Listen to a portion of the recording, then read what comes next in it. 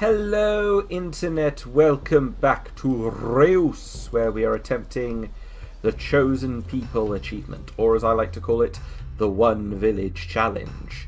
Now you may notice that our map does in fact have two villages here, going by the names variously of Marvelwood and Fortville. They're both forest villages, but you see, I'm adopting a little bit of fun here to make the video more interesting to watch, and also to just see who thrives, because by placing everything down the way we have, one of these villages is going to ultimately survive and be the one that we witness its victory at the end of the game.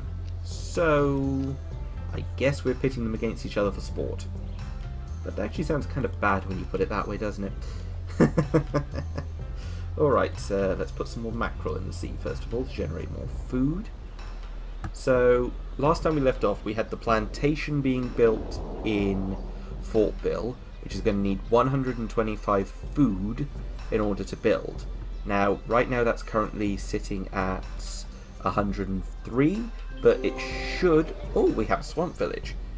It should have just enough time left to gather the necessary 25 food and get the job done. Meanwhile, we are building over here is a mill for this village, and what they mainly need for this is food more of and technology more of. So we'll get some plant life down here that should, in theory, help us get a bit more of both. So we'll start popping over here, lay down some dandelions and some strawberries for more science. Here's the swamp village. Hi, you guys are cool and I like you, but we're doing only 2 villages at the moment, and having you there is honestly kind of going to be a pain, so I'm sorry, but as much as I did this by accident in the first playthrough, now we are very much doing it deliberately. Your village is going to sink. Go for it, Krabby.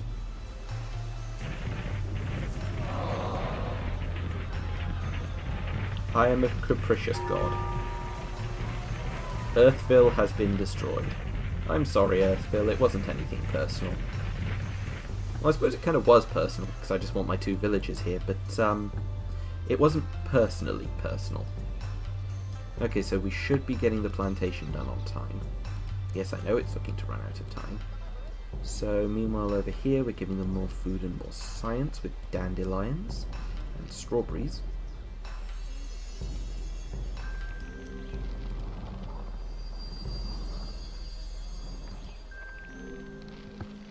There we go. Anything else we can do to expand this? I don't really think so. We've got the stoats here. Oh no, sorry, the chickens. The chickens are doing alright.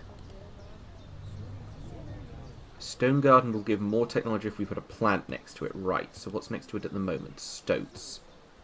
Which are just giving wealth, but we don't need wealth so much right now.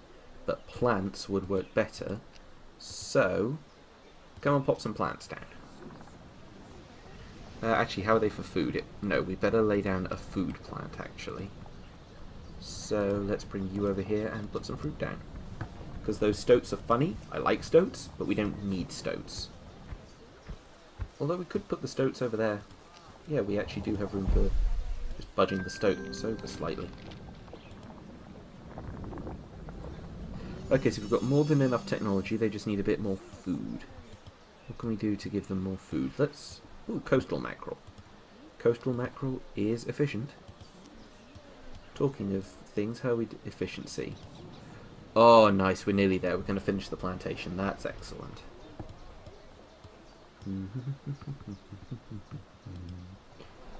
They're no longer greedy in any way. They're not too dangerous either. Okay, so Swampy, you can have it now, because that will unlock us the reactions aspect, which should let us do some stuff with technology.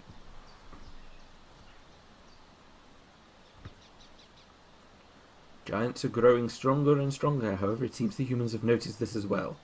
At some point, the humans will no longer be impressed with completing projects and demand higher level projects. Presumably just because they're greedy little bastards.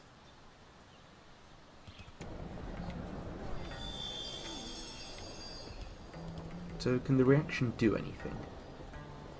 Copper gives large amounts of tech, especially if animals are nearby. They're good for tech at the moment, honestly.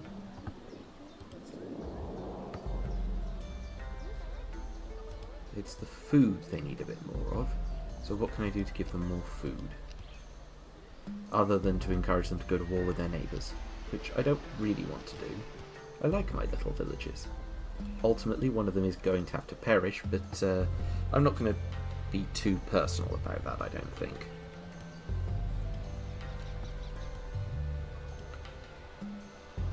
I mean, I like how things are looking. How can I give them more food? That just needs to be next to a plant.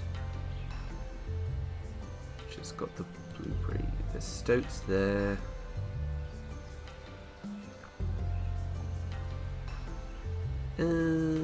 Let's put some more fish off the coast, because that at least appears to be doing something.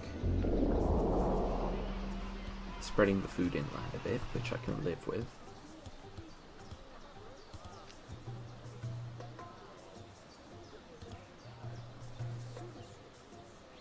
Ah, now, let's try this. Let's make them into apple trees. There we go. Now that's working out well. Then next to animals, it works out well to have them as trees.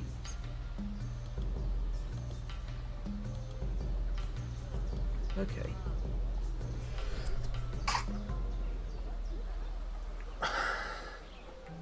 So what if I was to turn these ones on the coast into apple trees as well? Is that going to work out for us? Because they're next to... Yes, that should work out well next to the fish. If I'm doing this right anyway. I think I'm doing this right.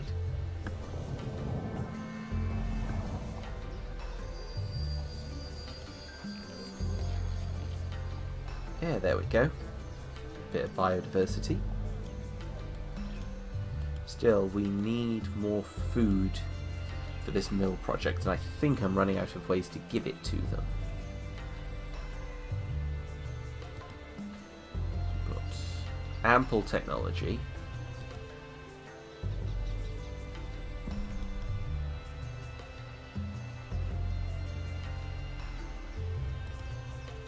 Ah, no, this is an empty plot, so we can put some more food here.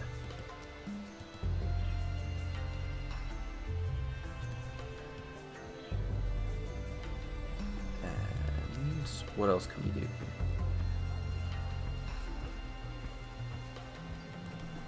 Let's just start spamming things like the growth aspect to try and get a bit more growth here.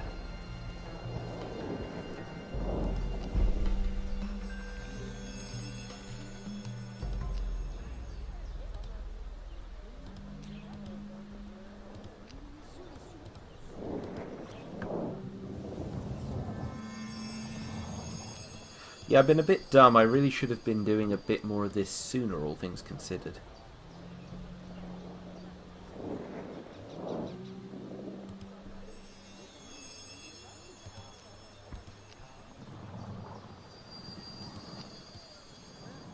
There we go, that should do the trick now.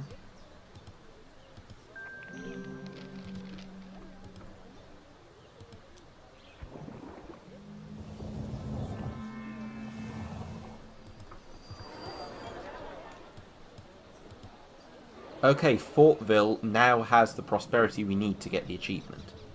So, that's going to work out well.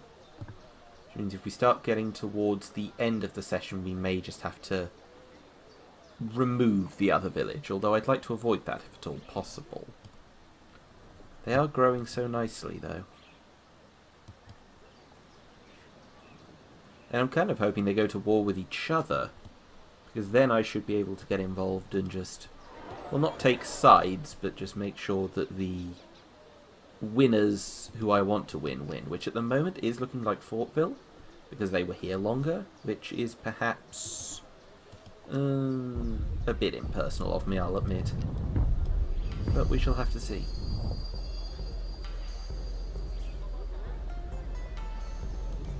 Any more aspects we can get out? Yes, let's make some fish exotic.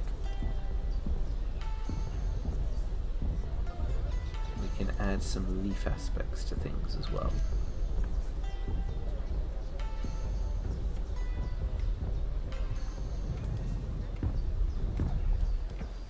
Go and plonk the reactions aspect on there.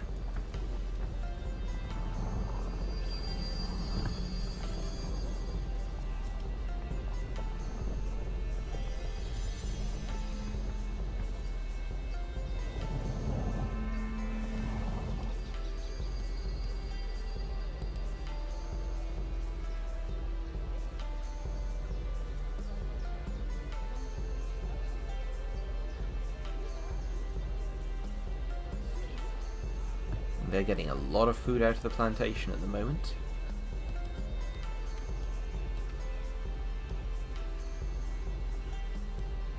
Let's have a look at the village closely. Oh, that is nice. They're not doing too badly. Yes, trumpets. Beer. Music. Trumpets. Love. Meat. Trumpets. Beer. Trumpets, meat, beer. Trumpets, meat, beer. They do like their trumpets, meat, and beer.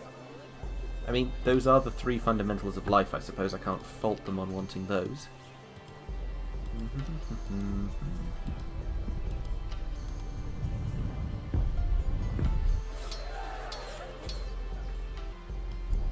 Hey. You know what, let's put some stuff in the desert just to... Ooh, circus. Put some stuff in the desert in a minute. So they want 200 food and 200 wealth, and they are not very wealthy at the moment. Wow. I think this one's going to be a bit of a challenge, folks. But I reckon we can pull it off, and we should be able to pull it off in the next episode of Reus. I'll see you then.